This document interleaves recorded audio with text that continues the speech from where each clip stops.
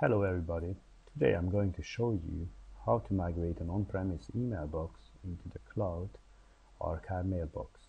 So take a look on what I have prepared here. So as you can see, I have an on-premise mailbox. I'm running on Outlook 2013 using Exchange 2013, and I'm going to migrate these emails from this mailbox into the cloud archive mailbox. So take a look on the cloud mailbox. A cloud mailbox is an Office 365 mailbox, and as you can see, it's pretty much empty, so we're going to use the in-place archive as a target in this case. The product what we are going to use today is called Content Gate, and it provides the migration framework to move data from on-prem to the cloud or the other direction as well. So take a look how we can create a migration here and easily migrate the items. So I'm clicking on New Migration, choosing Exchange Server as a local source. I can easily find my local Exchange server within my domain. As you can see, it's called Brody, and then I need to define my access method. I'm going to use Exchange Web Services here and click Configure. As you can see, the URL of Exchange Web Service is already filled in, so I just need to provide the version of Exchange Server and to provide a super user who has access to all the mailboxes I intend to migrate. So let's put in his credentials and click OK. So now the source is set. So let's continue with the target. So we choose Exchange Server as well as a target. Click Configure. Since we don't have an AD, a local AD here, we need to add the server manually. Let's call it Office 365 Homeland, and choose the access method, which will be Exchange Web Services again. Click on Configure. Since we are using Office 365 access here, so we need to provide the correct URL for the Office 365 mailboxes and provide the version of the service as well. So I have prepared a user, an admin user here as well, who can access all the mailboxes. I'm going to provide his credentials and the password. And here comes the trick. So if you want to move the items into the archive mailbox, you just need to click this checkbox, which means that all the elements from the source will be put into the target's archive mailbox if that one is available. So click OK, and of course before we can continue we need to provide the users who will be read out using the PowerShell feature of Office 365.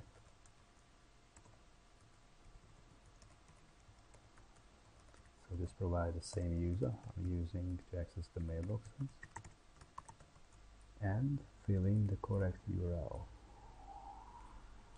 ds.outlook.com.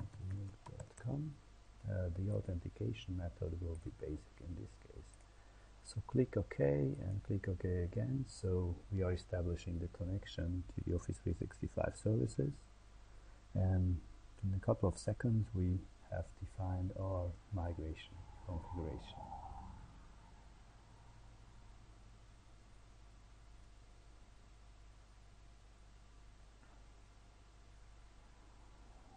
Okay, so here we go. We have the source and the target configured.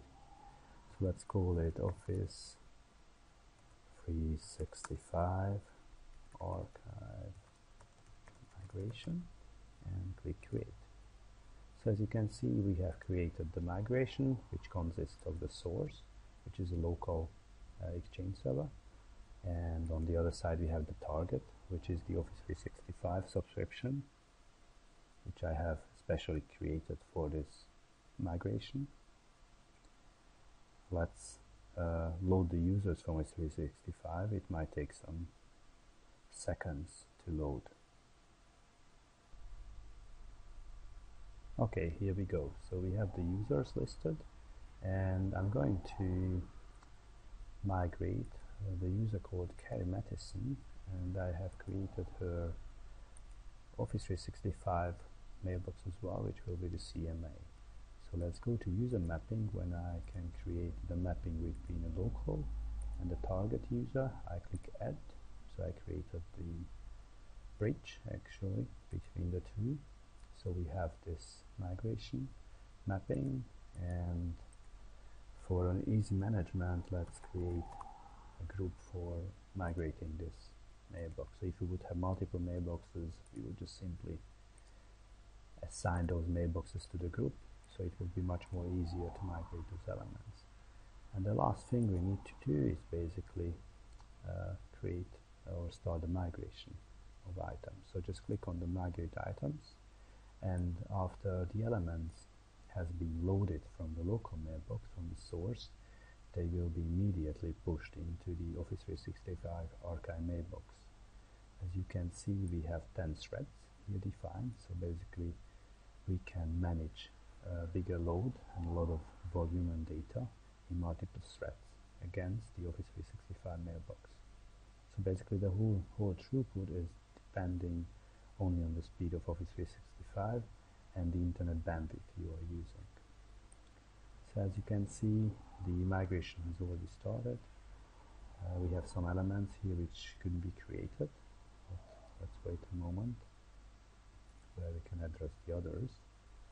All the failed items will be actually, or could be, re-migrated after the reason has been removed. So now we start migrating data. And as you can see, it's running in multiple threads. It's pretty fast actually at this moment. So just take a look on how our archive mailbox looks like. So I just click refresh here on the Outlook web app.